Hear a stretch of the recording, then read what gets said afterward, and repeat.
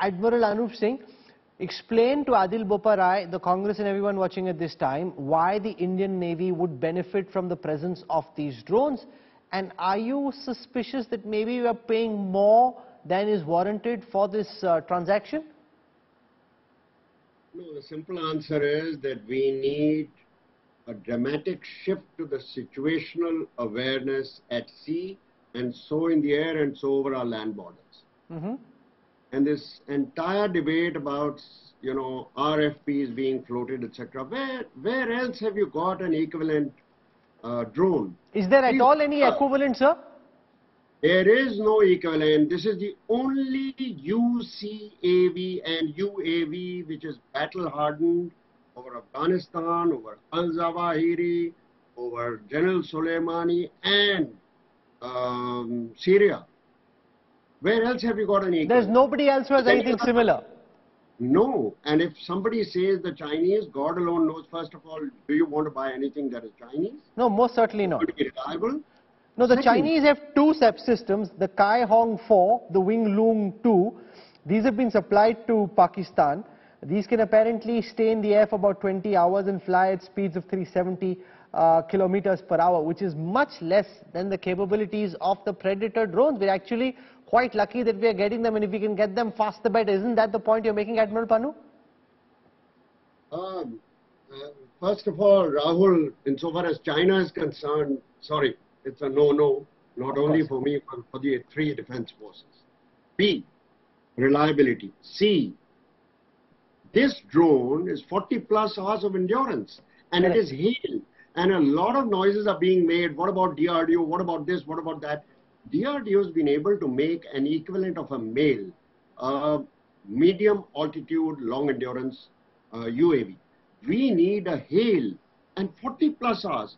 Can you imagine going to the Malacca? Explain that to viewers in simpler terms. What's the difference between what the DRDO has made domestically and the capabilities of the Predator, Admiral Anup Singh? High altitude, long endurance. We haven't reached there insofar as indigenous development is concerned. How long could it take the DRDO to get there? I think they need a lot of transfer of technology insofar as hails are concerned.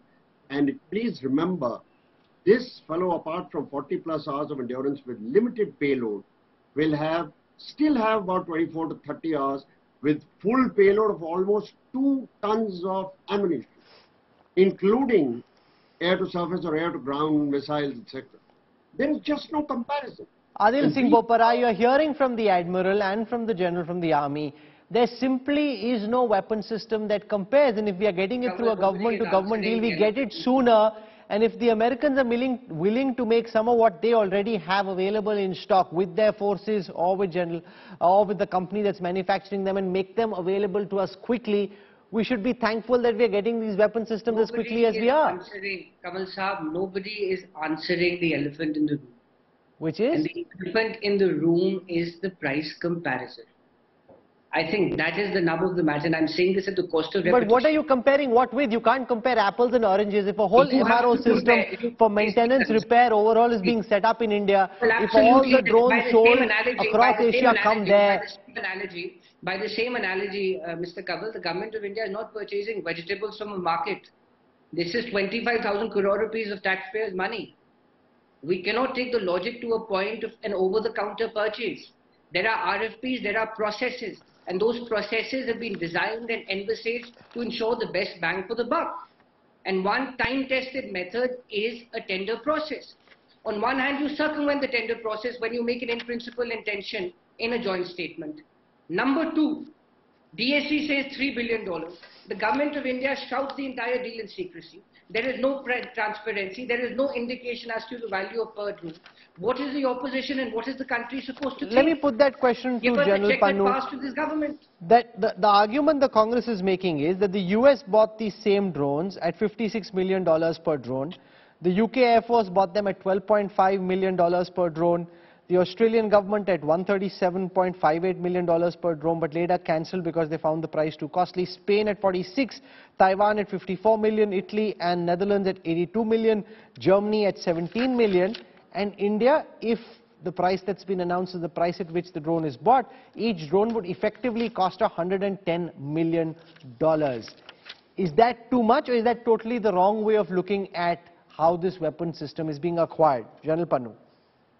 Rahul, you look at the system per se, it carries modular payloads. It has got the EO, IR and Linux multi-mode radars, which are very rare to have as a combination. It has got the ESM and laser designators and illumination.